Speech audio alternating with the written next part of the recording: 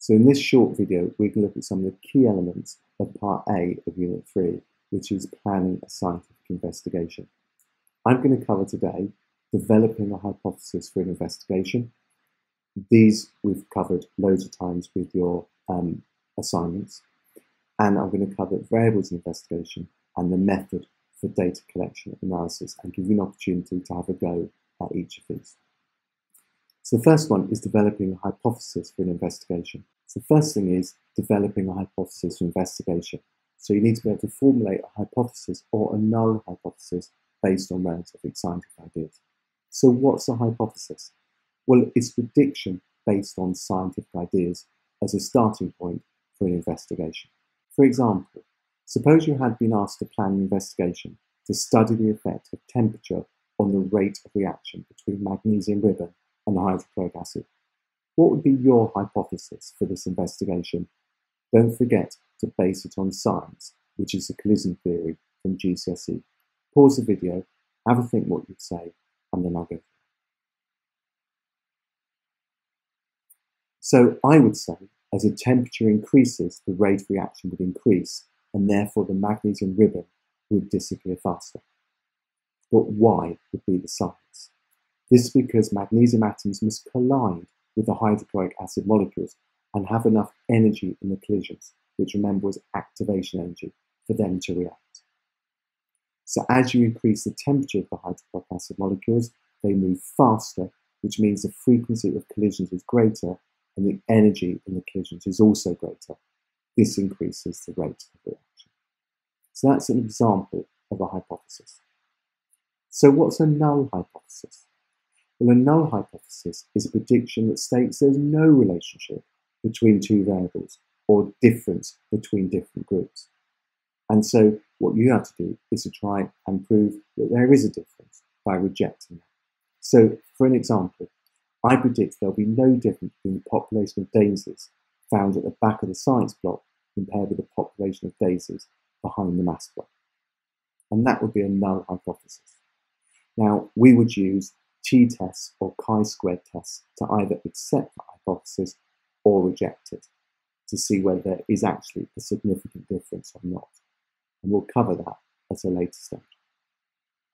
So the next part is selection of appropriate equipment, techniques, and standard procedures. Let me just remind you of a few so you get a flavour of it. Of course, using a balance to 2 decimal places, 0.0 grams, tearing it and levelling it first, and also calibrating it would be a standard procedure.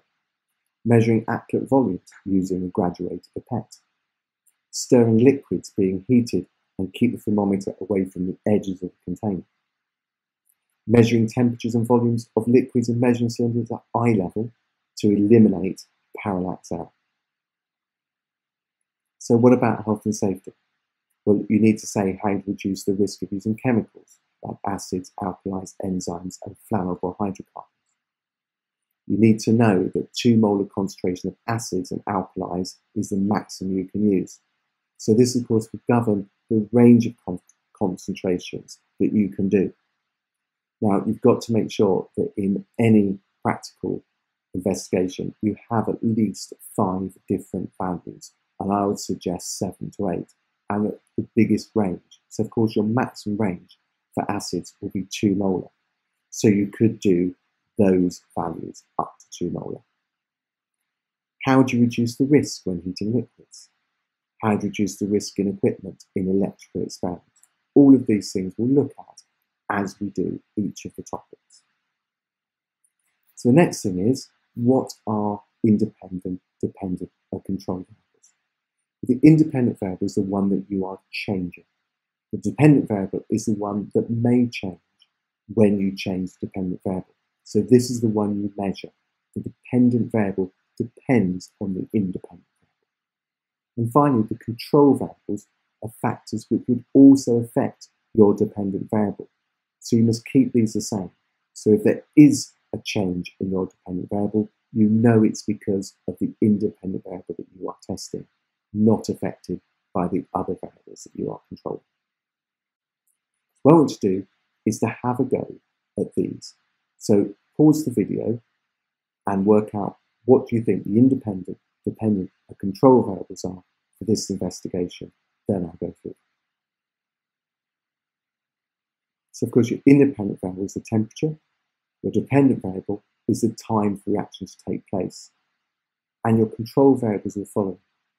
Concentration of acid will affect how fast it reacts, the length of magnesium ribbon will affect how fast it reacts, and of course the volume of acid is also important.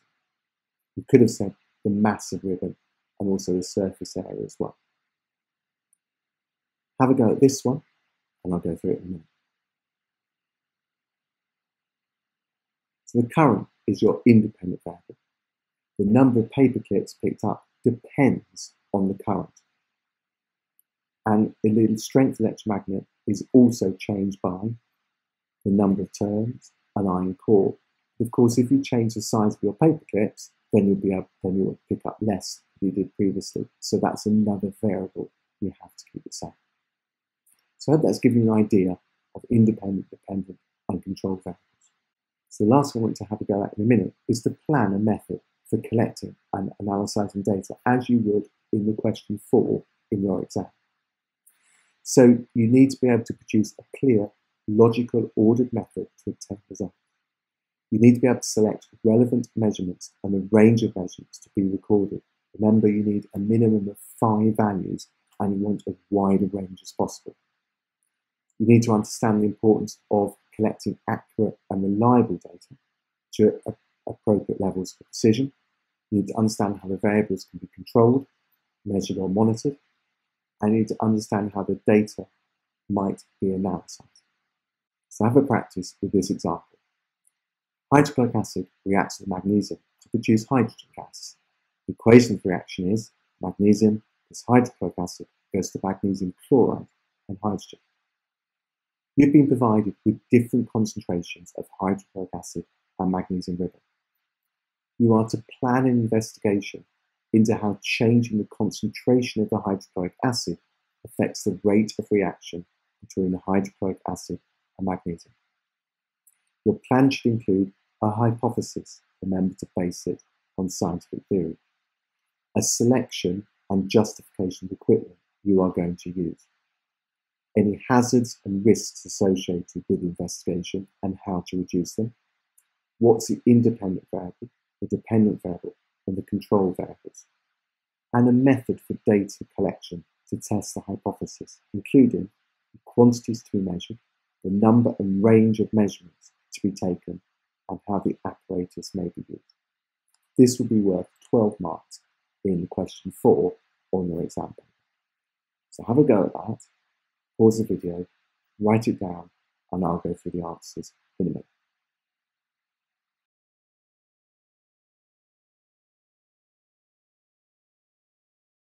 So this is how I'd set out the answer. I would have hypothesis, variables, method, and health and safety. And of course, you'll get more used to this as you do lots of examples during the next term. So also the 12 marks, you don't have to hit every single point. So the 12 marks means that you've done reasonably well on all the different areas. So my hypothesis would be, as the concentration of acid increases, the time taken for magnesium to react will decrease, so the rate of reaction will increase. In science, this is because a higher concentration contains more molecules of acid. This means there will be more collisions per second between the acid molecules and the magnesium, so increasing the rate of reaction. So what about my variables? The independent variable is the concentration of acid. The dependent variable is the time for the magnesium to react. It depends on the concentration. What else affects how quickly the magnesium reacts? Well, these will be my control variables, which are the volume of acid, and I'm putting the volumes in here, so 20 milliliters. The temperature of the acid, I'm saying is going to be room temperature. The length of the ribbon, I'm setting it at 10 millimeters. So it's really clear how I'm controlling those variables. So what about my method? I'm going to bullet pointer method. So the first one I'm going to do is to measure out 20 milliliters of 0.25 molar hydrochloric acid using a small measuring cylinder, and I've set the precision as well to 0.2 milliliters. And I've also said ensuring you're measuring at eye level to eliminate parallax error. So in that one sentence, I've got a huge amount of information. You don't have to have set 20 millimeters. You could have said 30, 40, 60. It is up to you, but just make it clear what you're using. I've then said I'm going to cut a 10 millimeter strip of magnesium ribbon, measuring it carefully with a ruler. I've said precise to 1 millimeter. I'm going to add the magnesium ribbon to the acid and start the stopwatch. Again, straight away in brackets, I put precision is 0.01 seconds. So I'm including that as I go along, rather than writing it all out separately. I'm going to stop the stopwatch when all the magnesium ribbon has reacted. I'm then going to say that I'm going to repeat that result for 0.25 molars 2 more times, looking for any anonymous results and eliminating them and adding extra repeats if needed. So finally, all I've got to say now is I've got to now repeat the whole thing for different values of concentrations, making sure I've got a range of concentrations and at least 5 other values. So I've just said, repeat the above procedure for the following concentrations. Notice I'm not using over 2 moles. Finally, health and safety. It doesn't have to be in a lot of detail. They're looking that you understand some basic things. So, wear goggles. Why? To prevent acid getting in your eyes. Wash hands thoroughly if acid is in contact with the skin. Stand up when doing practical work in case it spills. So those are really all you'd have to do to cover health and safety. And that would get you easily 12 marks.